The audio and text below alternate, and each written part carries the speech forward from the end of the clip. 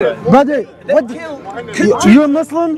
You're a Muslim? Alhamdulillah. Okay, so how would Prophet Muhammad talk to him? Call him a khanzir, kalbu. Oh no, so just calm down, man. I'm not. You're not? Okay, fine. Go talk to the tree then. Okay, we'll leave the Daeshi dog to bark in the background, and we'll go back to the grown-ups. The grown-ups, no, I mean literally cheerlead for Abu Bakr al-Baghdadi. Ask him what he thinks of Abu Bakr al-Baghdadi. There's no point. There's no point. I've never seen him. There you go. Don't escalate, bro. I haven't seen him, but I know Netanyahu, the pig, the killer. What's Netanyahu got to do with the Torah? Abu Bakr al-Baghdadi. You call Netanyahu a pig and you lick the boots of Abu Bakr al-Baghdadi. Daeshi dog, brother. Listen. Back to Syria with your heel, man. You're a baby killer, man. Bro, we were having a proper. Listen, I'm sorry about this. This is not the discussion. It's not about that kind of killing. The discussion is very simple. Back in the room. Grown-ups are in the room. So I have that physical proof that you talked about with genetics that I am a child of Israel and my ancestors are Muslim, so I want my birthright. Let me give you the answer. Just like a lot of Christians and past. Go test them all. Go test them all. See how many of them have that Jewish gene. And then they should have that citizenship. You can't hide behind the mechitza like we had the device where the women are and shout over. You have to come into the room. So, It's not your brother. Yeah? Okay, this guy is my akhi then. I'm fine. No, it's not your brother. He would never. He's literally brother, I'm literally his brother. I'm his cousin. The whole argument is he's saying he is my brother. Brother, he's my brother that disowned. That's different. A descendant of Israel, which is Yaqub. Yes.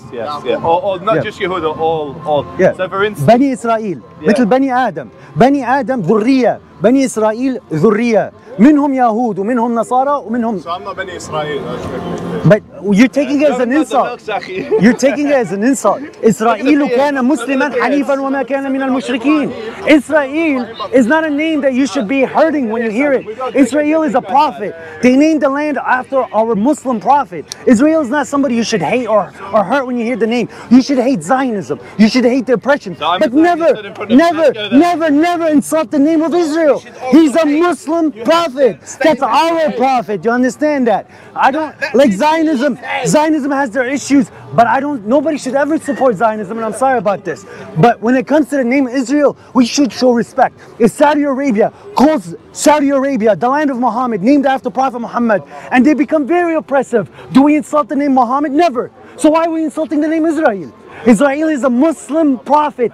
He is from the same stature as Abraham, Muhammad, Jesus, David. Why would we insult that name? These people got nothing to do with it. Then insult Zionism. This got nothing to do with it. That's the point. You keep like it's not about. Yeah, I'm proud to be a child of Israel because Israel was a Muslim. But I'm not a Zionist. I'm not a Jew. I'm not a Christian. I believe in the Quran and I followed the Gentile prophet like I was ordered to. But it doesn't. I hate when people make songs in Arabic. Oh, I hate Israel. What are you hating, bro? You're hating the name of a messenger from. I don't think. Look, if I name my kid after Muhammad, when I'm insulting the name Muhammad, I'm still insulting the person who carried that name. They named their state after our prophet, their prophet, and everybody's prophet. They're trying to take our land. Nice try. Nice try, bro. He's a submitter to God. He submitted his will to God. He didn't associate nothing to God. God showed him a lot of favors. He's in Arabic a Muslim prophet. How do you say Muslim in Judaism or Hebrew? Sorry. How do you say Muslim in Hebrew? It's about Muslim name. No. That's your translation. How would you say someone who submitted his will to God? So Muslim in English is a submitter. Jacob, Israel, submitted himself to God. So how would you say that in Hebrew? So I want to clarify one thing. One of the things that happens every single time we have these conversations is that people will come along and say that David wasn't Jewish. It wasn't Bani Israel. He was Bani Israel. He was a Bani Israel. 100%. But he was not. He was a submitter to God. So look, the people with Moses. Moses was a prophet. He was the seal. That was. I don't want to put you on the spot because I think you believe the same thing that I believe, and I think most of the people here don't. So let me clarify from a Muslimic point of view. So Moses himself, right, is a child of Israel, but he's a prophet, right?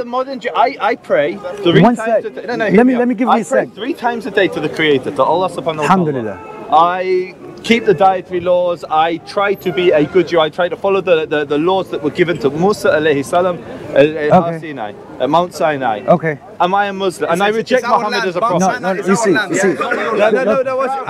No.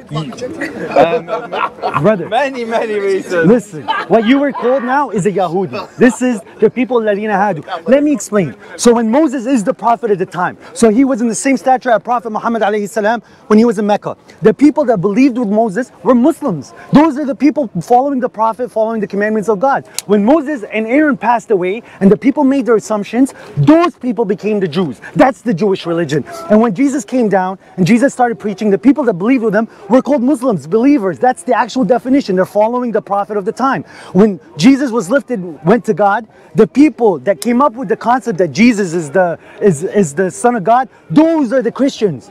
So the people that walked with Moses and those are Muslims, guys. That's submitters. They saw the miracles of God and submitted and followed the truth. And when Prophet Muhammad came, that's where the believers have to be. You have to believe in the prophet of the time. There is no prophet after Prophet Muhammad, so you have to, if you are truly a seed of Israel, recognize the truth that came to you through Prophet Muhammad, because it came to you in your books, and follow the truth. That's the simple part. It did not come to us in our books. We can go there if you want, but it's a different. Prophet Muhammad's name is in your book. Well, where? Solomon, Songs of Solomon. It is in your book, man. Muhammad. It is. Songs of Solomon. Muhammadim.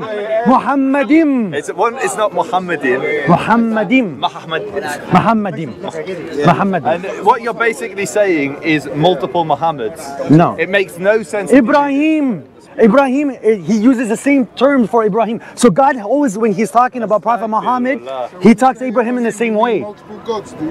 What? Elohim. When you say Elohim, you mean multiple. Barashit bara Elohim. I'm not talking about you. Hashemayim. You're saying is that plural? Yeah, because we say we. Does that mean? Yeah, God says we. Is it multiple gods? No, it's one. It's out of a respect for the person. You put him on the stature of multiple. So when I go to judge, I could say, like we can't say it in English, but in French it's like vous. So you mentioned Ibrahim. Yeah. And Im is plural. Ibrahim. In Hebrew it's Avraham, and Am is people. It's like, it's not Ibrahim, it's not an Im in Hebrew. I'm talking from when it came to Arabic. We say Jibril, yeah? When it came to Arabic, It's the same. how does it sound to you? Yeah.